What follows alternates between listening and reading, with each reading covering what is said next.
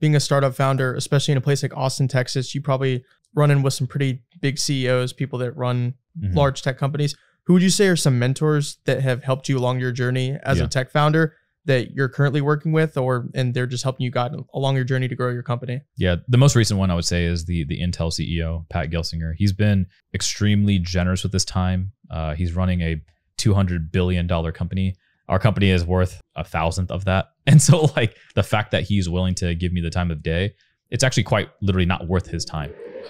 Like not even a couple of seconds. And the fact that he cares to be responsive, I think the only incentive he has from a just pure material standpoint is the fact that, yes, we're working on the next generation of computing and Intel makes chips for computers. So there is a little bit of relevance, but at the same time, there are other CEOs at other tech giants that are even more directly relevant that won't even give me the time of day at all.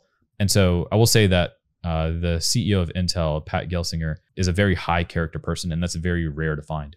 And I truly believe that people like that are the ones who win in the end.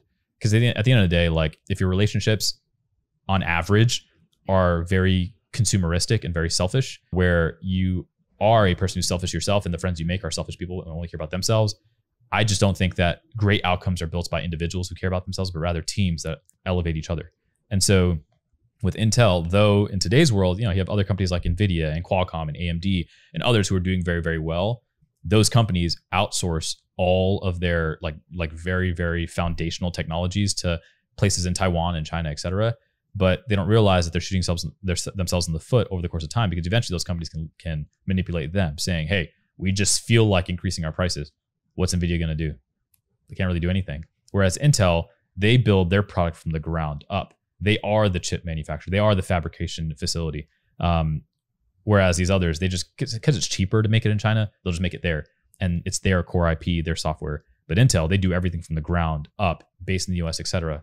So I'm really excited about Intel as a company. That's awesome. Yeah, I saw that Intel, not this past year, but for like the past decade or so, was like the #1 patents for any company in the US, which I thought was pretty interesting. And like they are doing a ton to try to help the US economy, which I really appreciate.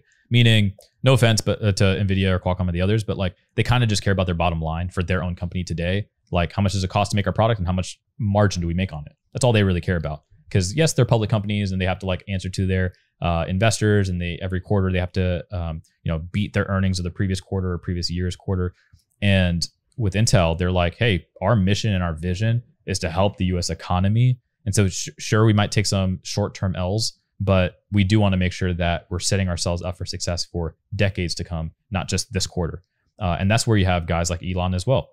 Elon does the same thing. And Elon and Pat Gelsinger, the Intel CEO, are both very similar in that way, where they want to own the whole process, and it is generally US based. And the main reason why they go to other countries and work with other countries is to win those markets over as well, not to just fix their bottom line.